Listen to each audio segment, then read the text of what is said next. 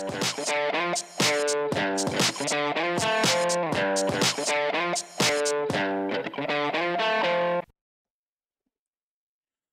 everybody, welcome to Elementary Classical Mechanics, the subject where observing the universe suggests new mathematical and computational approaches that can literally transform our way of modeling and predicting any aspect of the world.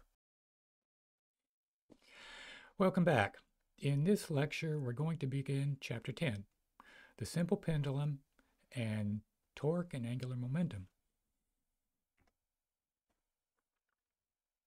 So in this lecture, I want to describe the physical system of the simple pendulum. And you see a picture of this right here.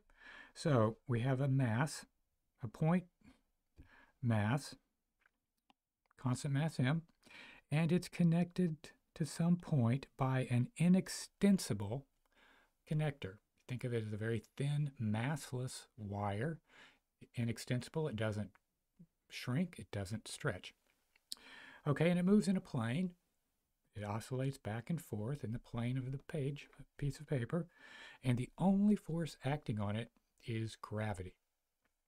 So we can describe the motion of this mass by a single variable, theta, where theta is the deviation from the straight down position. So theta equals 0 means the mass is at point A, and theta equal pi means it's standing straight up. Okay, now since the only force acting on it is gravity, it's a conservative force, we have a potential energy function. So the potential energy would be the height above some reference position. And the reference position is going to be the mass hanging straight down, length L. So as we displace it to the side, what is the height above the reference position? That's going to be this distance here. And you can do a little trigonometry, and you can see that's L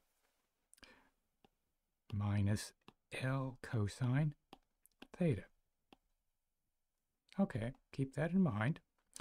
So with that description of the simple pendulum, we're going to derive equations of motion. We're going to do this in two ways. The first way is the energy method. So here's what we mean by that.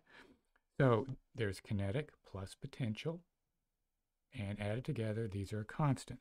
So the kinetic is 1/2 mv squared, and potential is mg times the height above the reference position, and I just described that. Okay, now let's get to the velocity, which we need for the kinetic energy. The position vector, now we're going to use the r1, theta 1 unit vectors that we've derived earlier, and we learned how to differentiate them with respect to time. So the position vector is L, the length, multiplied by the unit vector r1. So r dot, L doesn't change. It's inextensible, is just L r1 dot. And we know what r1 dot is. It's theta dot, unit vector theta 1. So now the total energy we know is 1/2 m r dot dot r dot. That's from this expression. So it's 1/2 m L squared theta dot squared plus mgl 1 minus cosine theta equals a constant. We call it E. Now, we differentiate this expression with respect to time, and we get this. We can pull theta dot out. We've seen calculations like this earlier, and we get this wonderful equation, theta double dot equals minus g over L sine theta. This is the equation of motion for a pendulum, as I've just described, a one-dimensional pendulum. Okay, that's good for now. We're going to come back next time and derive the same equations of motion using a different approach, and then we're going to analyze the phase plane for the simple pendulum.